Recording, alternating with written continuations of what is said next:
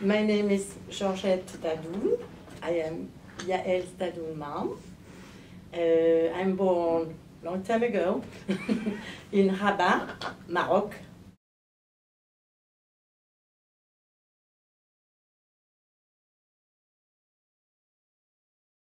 First opened with the Zionism in Morocco, because I was aware about that. Moroccan Jews have such a pride for Zionists, to be Zionist and have ideology of being, it was very strong to feel they were Zionist. And even like, I always think about the prayer that next year, Shana Haba B'Yerushalayim, was not just a sentence. It was very vivid in the hearts of Moroccan Jews. When they said Shana Haba B'Yerushalayim, they meant it. They knew that the place for Jewish people should be in Israel much before Israel had its independence. And when, in 1948, when Jews get the Israeli get the independence, so started a big immigration towards Israel. And Jews in Morocco, contrary to the Ashkenazi people that had the Holocaust and a lot of persecutions, Morocco, I can say that Moroccan was the least. There were persecutions here and there and sometimes, but it was the least had the persecution from the Muslim side. So they were, I would say, pretty well. But this being said, even though they always dreamt of going to Israel, because they knew it was even not paper. So this is the ideal and the real Zionism. Even if they were okay, and they are our cousins, because we have the same, like, many of the characteristics of the Muslims, even though they knew they had to go to Israel, without no persecution, because they are obliged to go, but by love for Eretz Israel. As we know, like the Judaism in Morocco exists for many centuries, even before Jesus Christ. It was the Berber Jews and a lot of other Jews, but I'm not going to get to it. But the big Jewish population came after the Inquisition in Spain, and I am a descendant of that.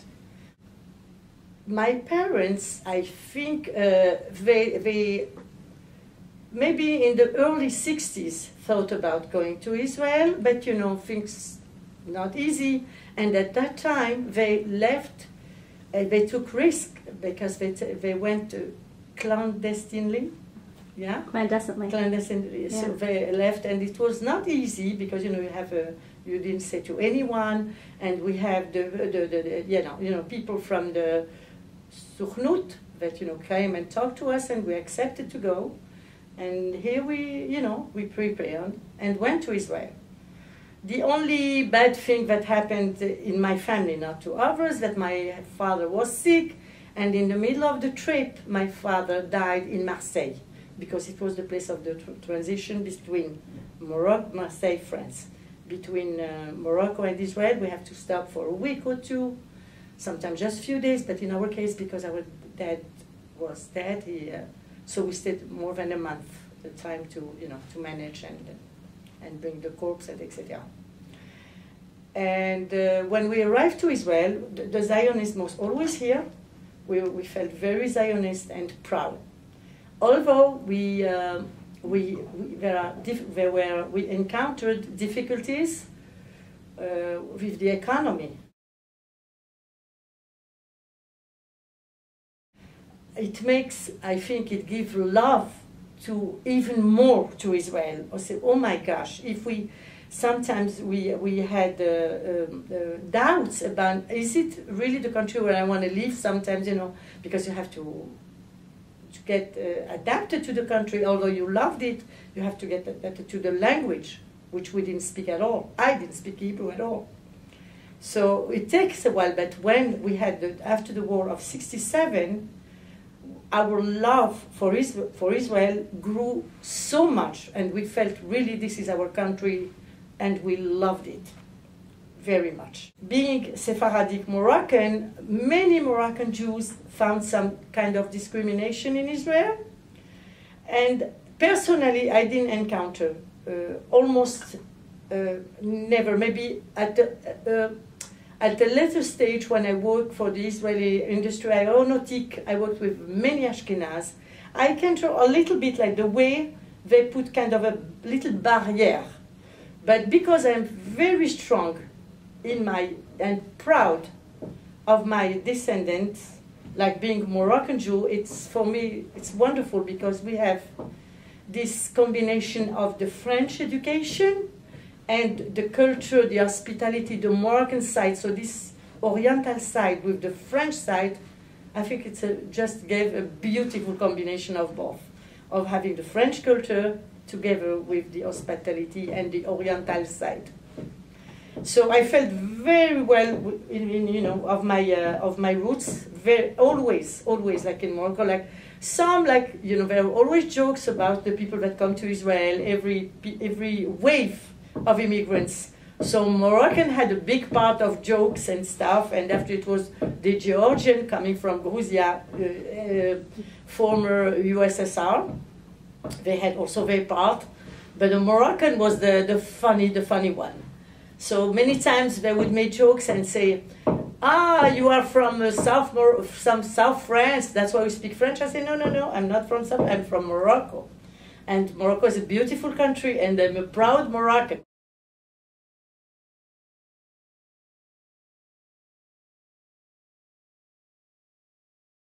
At that time, the girls didn't do the bar mitzvah. It was the men, the boys. So the boys, really, most of them, this is part of, I wouldn't say the Zionist, but being Jewish. And being Jewish in Morocco, I think if I can add a word, it was a lot of tradition. And everything was based on tradition. That's an Ashkenazi movie. I know, but I mean, I love it. I love the tradition, because Moroccan is all tradition. And most of the Moroccan Jews, I would say they're not Orthodox, they're more conservative, but they are Orthodox in their ways, but it's really less restricted than Ashkenaz. I saw the form of Judaism in Israel more than so. In Morocco, it's more the traditionalist, I would say. And boys, as to answer your question, boys had the bar mitzvah, so they had to learn Hebrew. It was like mandatory, and but girls also went to learn Hebrew. Some of them, not all of them, but because there was no bat mitzvah, but it was not mandatory. But some went kind of the Jewish school, but there were programs. Boys went to Talmud Torah every single day after school. I went to French schools, which I'm very proud and very happy about that. So I was not involved in Talmud Torah at all, but we had a very good Jewish family as traditions, but I didn't learn Hebrew at all.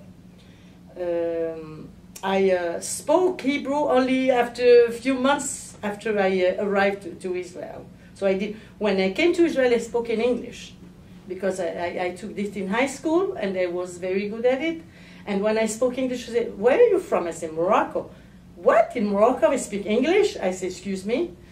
Well, I learned in high school, I learned Spanish and English as second language.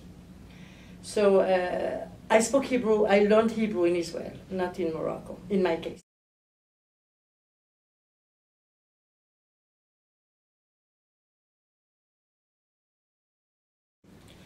Well, can I make a joke? If I spoke Yiddish, maybe I would say it's the language of the exile. But when we speak French, la langue de l'amour, you keep on speaking French because it's a beautiful language. And yes, I maintained the French at home.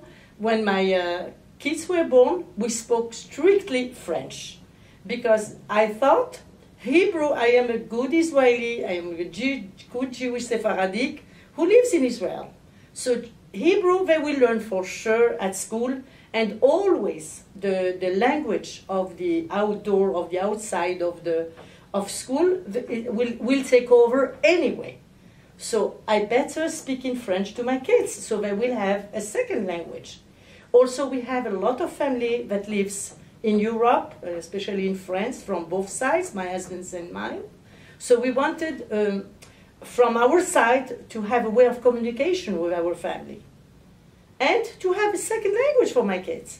So I maintained, and we spoke strictly French till they were exposed to Hebrew only when they went to school.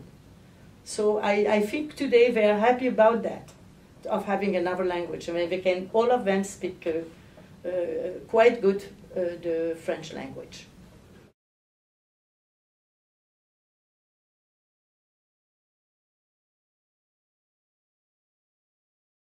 Well, I think Tonya and my mom invented the cleanliness. My mom was also obsessed with cleanliness. And unfortunately, she engraved that in me. And thank God I'm a little bit less obsessed, which is good because it's a never ending. And I can't find a reason, but it's so, I think it gives to this obsessed people of cleanliness, which I lived that in my house. It gives them such a satisfaction to clean and re-clean, and when it's done, like, wow, what a result. And too bad, because many times it was at the account of having social life. I can give you an example of my mom, especially in Passover. Like, it was crazy when I think about that, about having even the clothes kosher. We have to look at the pockets if there is not a crumb left. So all the pockets we were supposed to empty, and all the drawers, like, well, what can we find in drawers that would be, everything has to be and opened and cleaned. I remember we washed all the clothes of the dolls. I had to wash them and clean the dolls with some detergent. And my mom, the worst was when my mom, like I think Tonya from your book, she had this pasta machine that she used, of course, to make Moroccan galette, delicious. And she used to pass them. It's a dough with eggs and flour, etc. So she had to make them very thin. So she has to go through the pasta machine. And for Passover, even she didn't use it. It has to be no. It has to be very clean. So she opened all the pieces like a puzzle. She opened small pieces, everything, and she opened. I said, "How can you put this back?" She said, "Don't worry, I can." She opened, cleaned, let them dry in the sun. And then she put back the machine, and it worked. This is like, it reminds me of my mom when she said about Tanya. So I think it gives them just satisfaction, this cleaning, this is obsession. And as I said, unfortunately, I irritated of some. I'm still obsessed in many ways, but I work on myself.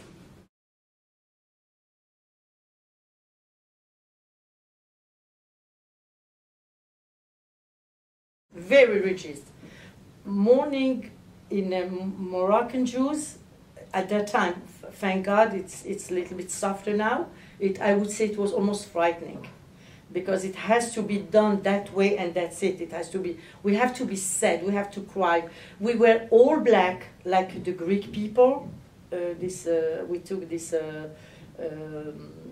custom to wear all black and to cover the head with a scarf that was black, and we have some rituals to almost to hit yourself, look kind of around like a dance.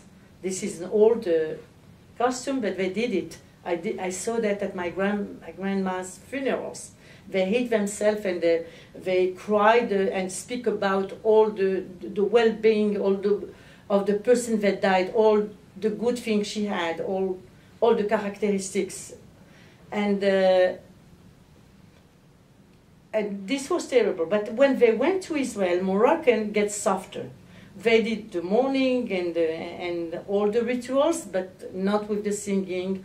And I remember when they were Shiva, we said Shiva.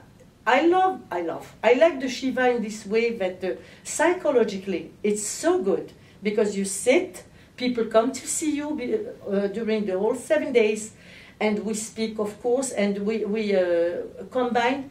People come to tell you jokes, which is wonderful. So we joke and cry, make jokes, and this is the healing process. This is a wonderful healing process. The people that sit with you talk about the dead, and we always evoke about, the souvenirs and the remembrance, we reminisce about the person that died.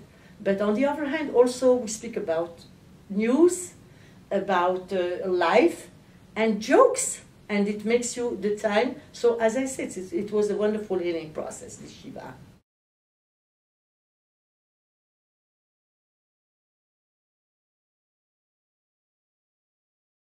And first of all, as you know, I love all my food very hot, especially the coffee. If it's 1 degree less than boiling, and if it doesn't burn my tongue, it's not coffee. It has to be burning. It's true, I get that also from my strong mom.